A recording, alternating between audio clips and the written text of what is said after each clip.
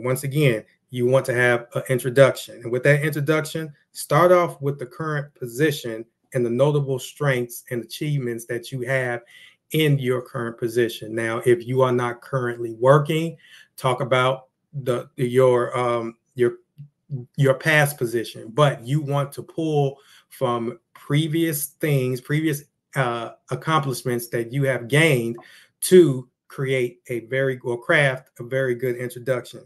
Then once again, I cannot stress enough, you must have some highlights. What are some of the points that you have put on the board?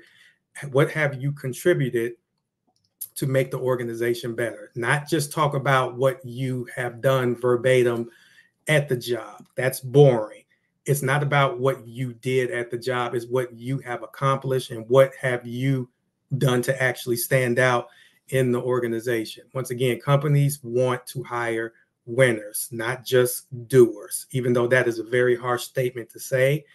When you come down to it, a company wants to succeed. They want to make money. They want to be successful. And in order to be successful, you have to have winners on your team. And winners have accomplishments, whether it's on an individual level or if it's on a team level. But you want to talk about some of the highlights that you've contributed to an organization, because they're going to take those highlights, write notes down, and think about, well, if Eric has brought their last company a 50% increase in revenue, is this something that he can do in our organization? Those are the things that will stick out. And in some instances, that will help move the needle and push you forward, or more forward than the people who are actually interviewing for this position also.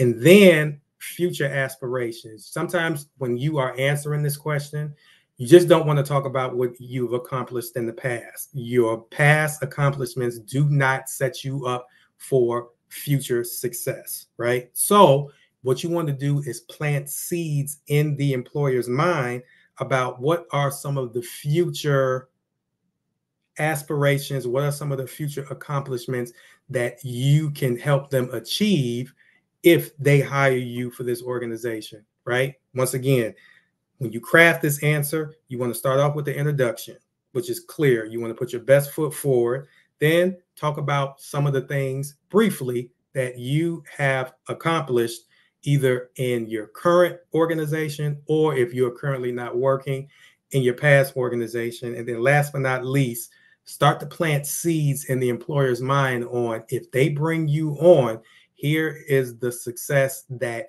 you can help them accomplish if that you are within this organization, right?